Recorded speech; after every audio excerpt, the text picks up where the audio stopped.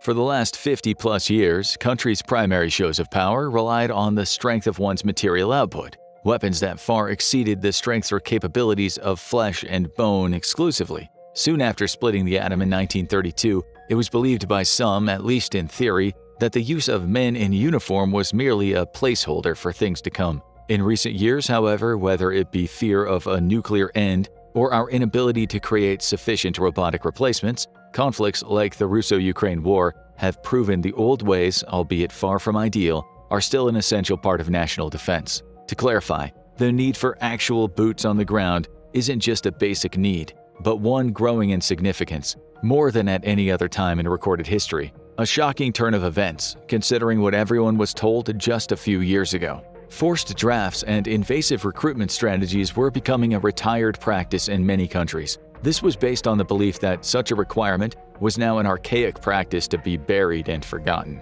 And yet, sources now reveal, after most EU countries abandoned conscription between 2000 and 2010, a growing number are considering a change in course. These sentiments have become very real in just a handful of months, and now the world is finally taking notice. But this has not come about without some historical precedent. The lasting post-war peace that is seen in Western Europe today, when held up to how the continent behaved prior to the Cold War, is nothing short of miraculous. Outside of short periods of tranquility, such as the decades following the Napoleonic Wars, Europe was arguably the most violent place to live on the planet. With rising aggregate influence in the form of leagues and states, the early 17th century saw a massive uptick in recruitment. Analysts are quick to point out that the discrepancy between the high aspirations of sovereigns and the brutal practice of largely mercenary soldiers gave the 30 Years' War a nightmarish character. It's important to point out that much of this turmoil had motivations stemming from religious disagreements. The three Christian organizations, the Calvinists, the Lutherans, and the Roman Catholics, used the message of creating a unified faith to galvanize foreign support. What had started as an isolated disagreement between the Roman Catholics and the Bohemians quickly morphed into a messy assortment of alliances that forced the hand of almost all of Europe, a trend that continues in modern warfare. What makes this global conflict different from all those that preceded it, though, to the point where referencing its conclusion has become a meme among history buffs, is how it transformed geopolitics forever. Nearing the end of the war, King Louis XIII of France started backing Protestant armies against the Habsburg Empire. This single decision removed religion from the main discussion. The message was clear: the future European order would be one that sought political dominance, not religious supremacy outside of its own borders. The 30 Years' War ended with the Treaty of Westphalia in 1648, which changed the map of Europe irrevocably. The territorial clauses all favored Sweden, France, and their allies. The resulting peace agreement recognized the full territorial sovereignty of the member states of the empire. They were empowered to contract treaties with one another and with foreign powers, provided that the emperor and the empire suffered no prejudice. By this and other changes, the princes of the empire became absolute sovereigns in their own dominions. Although the unity between church and state was stronger than ever before, it was no longer the casus belli for world dominance. Instead, mass conscription became a part of a nation's identity. With the collapse of the papal dominance over Europe, monarchs could educate and deploy their people any way they saw fit. Edicts generally did not require imperial approval, so countries now were able to build armies with little resistance. The rise of Napoleon proved that troops were more accessible than ever.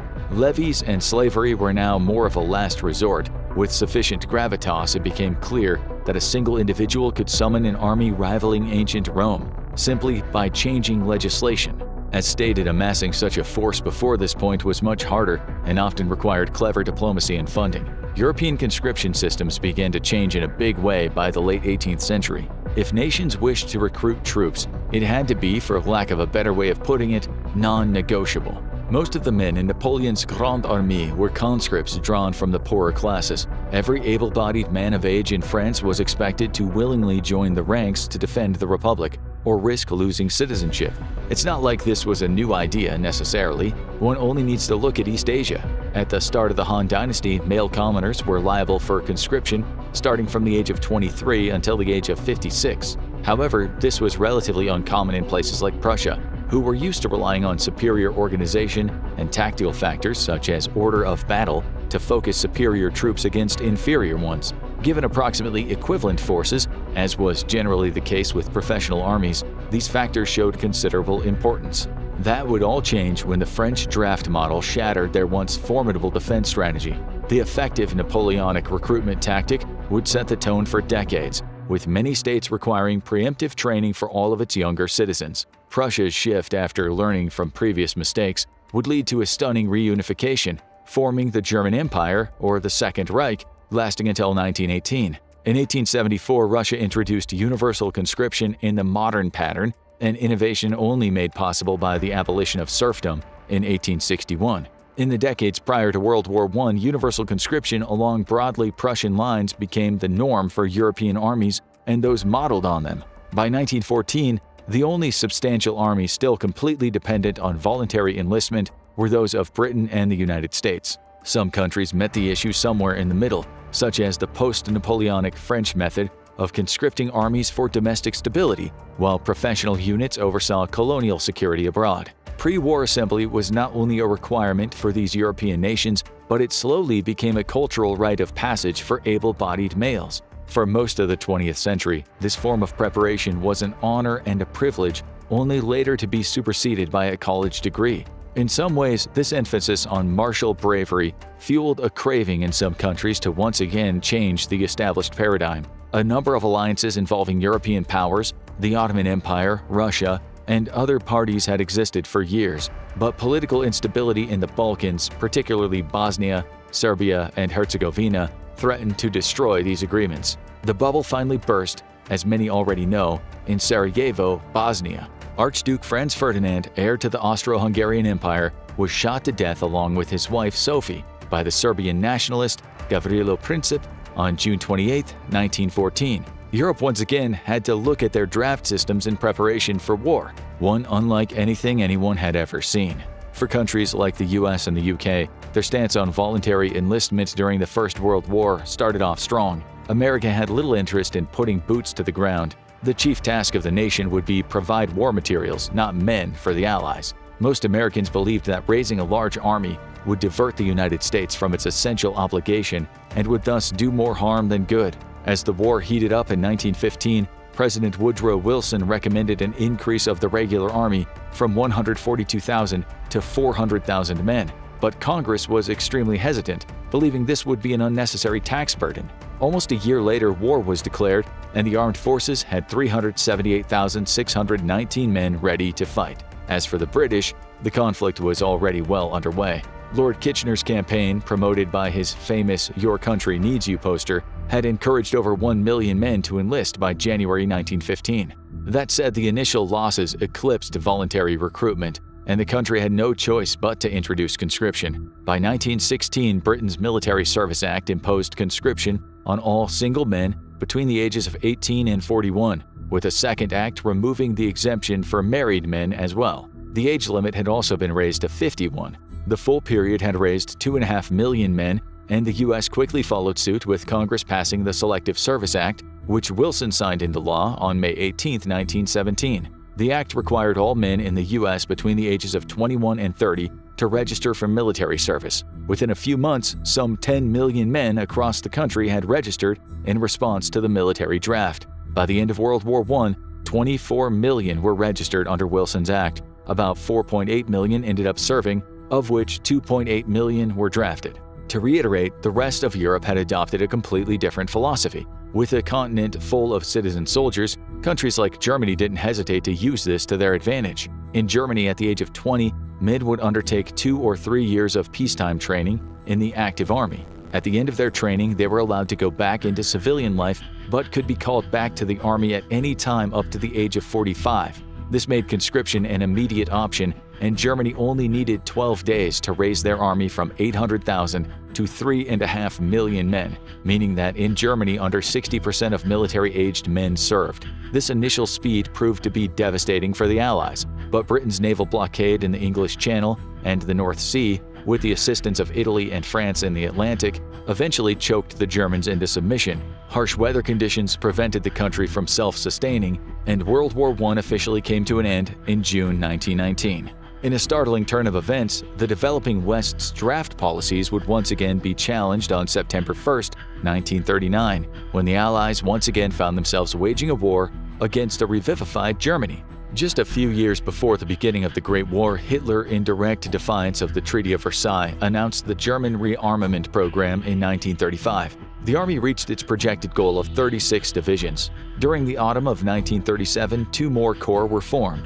In 1938, 4 additional corps were formed, with the inclusion of 5 divisions of the Austrian army after the Anschluss in March. Once again, Germany's swift conscription and deployment strategies knocked the enemy off its feet.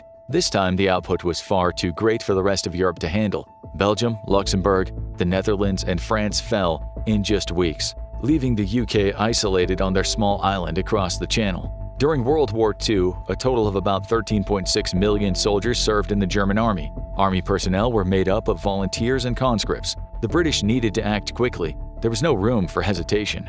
This time, the British draft was far more aggressive. Conscientious objectors had to appear before a tribunal to argue their reasons for refusing to join up. If their cases were not dismissed, they were granted one of several categories of exemption and were given non-combatant jobs. The U.S. also changed its policies dramatically, starting the first peacetime draft in national history. They implemented a lottery system, and able-bodied men were required to serve at least 1 year in the armed forces.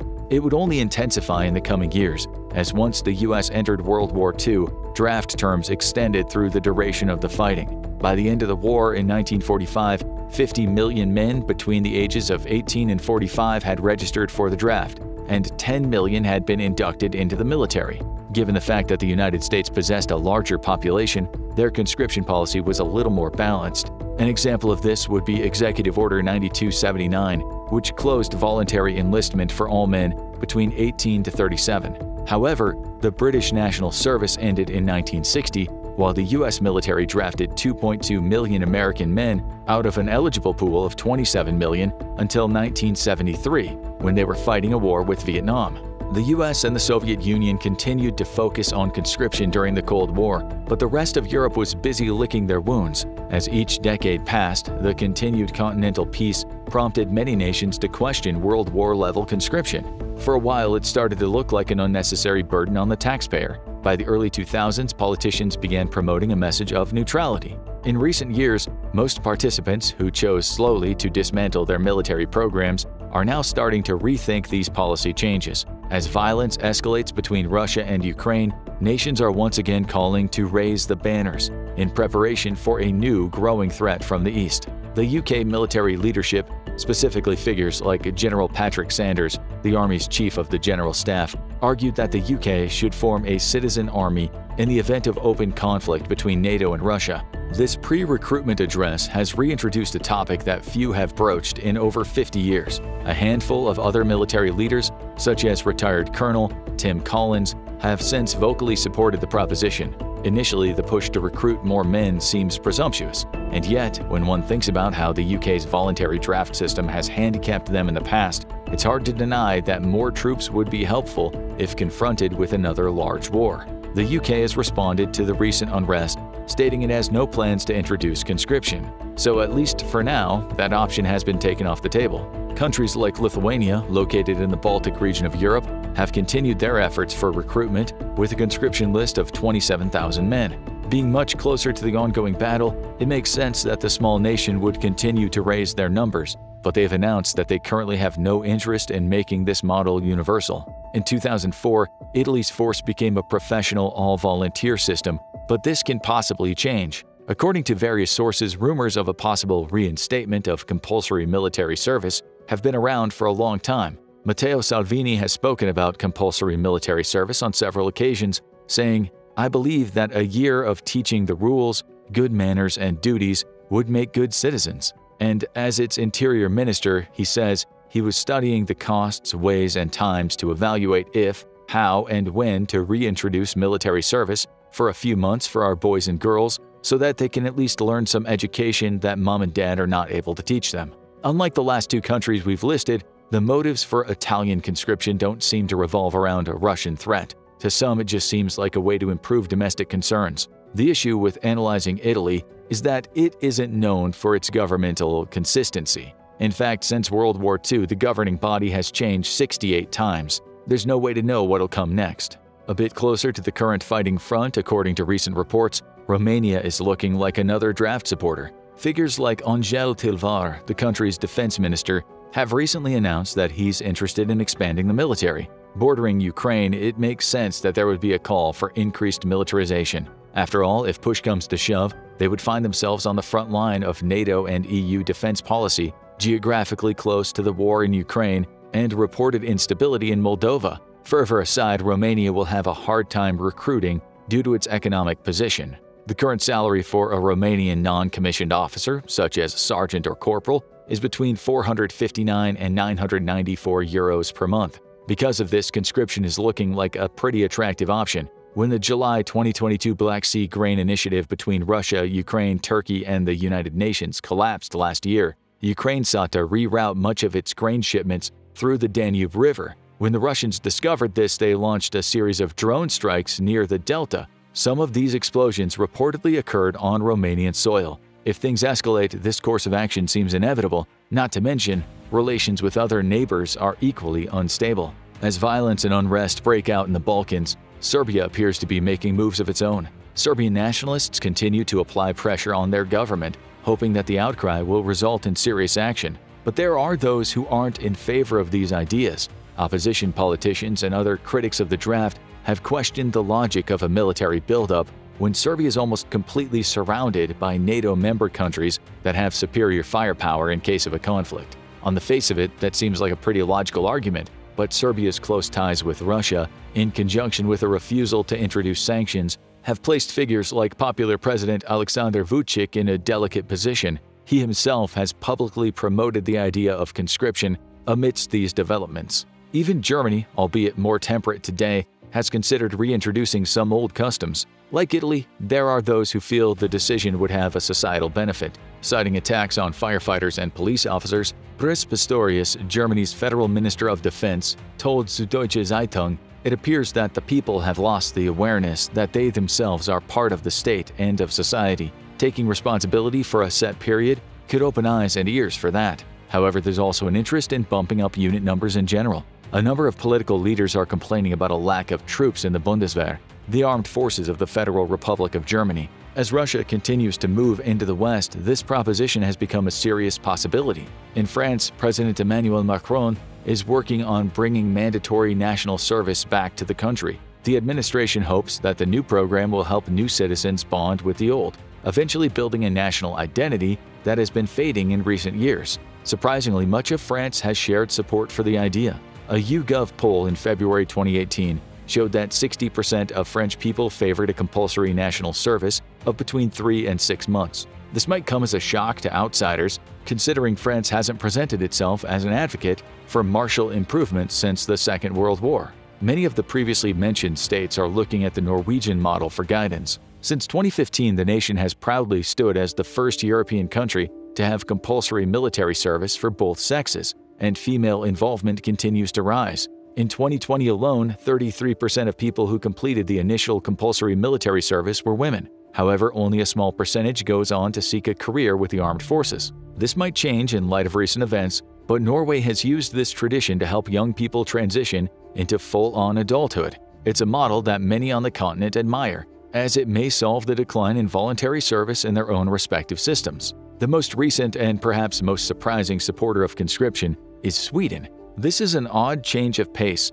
considering that the nation-state has had a relatively hard stance on neutrality since King Gustav XIV's proclamation in 1834. Nevertheless, Sweden's NATO application spurred a renewed interest in modern militarization. With growing issues such as the Russian threat, Sweden's political landscape is changing dramatically. Conscription is up 30% this year, and the armed forces budget is up by 28%, giving them another $2.5 billion to use to bolster their defenses. Officials are quick to point out the country's new draft system is highly selective. Out of the nearly 100,000 Swedes who turned 18 this year, recruiters only picked 4,000 men and women to serve. As is the case with France, there's little resistance to the prospect among young adults, who seem to be in favor of having a sense of direction. In theory, there seems to be a lot of positives that come with giving a uniform to those without direction. But as much as mandatory service appears harmless on its own, as history has shown, it's also quite provocative. There are a number of issues that come up when reintroducing these recruitment mechanisms: public unrest, economic burden, lack of veteran aid, and other complexities can make the decision more costly than it is beneficial. Chief amongst them, however, would probably be related to the patterns observed earlier in this video. No matter how you look at the progression, Europe has always followed the same trend. Even during the time of levies and slavery, pushing one's populace into service more often than not starts a chain reaction. Take Romania and Serbia, for example. Reports state that the Romanian president's decision to push conscription followed a recent announcement by Serbia's military to do the same, where the defense minister in Belgrade has been pushing for a return of mandatory military service. If these policies are approved, which they most likely will be, the two countries will continue to double down. This move, joined with a scarcity of resources, can make the prospect of war all the more tantalizing, considering what the spoils can do for your people. Not only this, but Serbia's continual support for Russia puts them in a position many countries have held in the past, one that just might call on them to fulfill a fatal bargain. Building a formidable army not only threatens those next to you, but it also makes you a prime candidate for future involvement. National defense is something every country requires, but it puts you in the line of fire if done incorrectly. As far as predictions go, nothing can really be said beyond pure speculation. Most governments in Europe are fearful of publicly initiating compulsory service, as removing progressive policy is an incredibly difficult task. We see that countries like the UK are adamantly opposed to the idea of conscription. However, given all the available data, it doesn't look like the continent will have much of a choice if these states wish to hold on to their national identity, and that's the common theme found in every segment of the European timeline. Now check out US Congressman warns of new Russian doomsday weapon, or watch this video instead.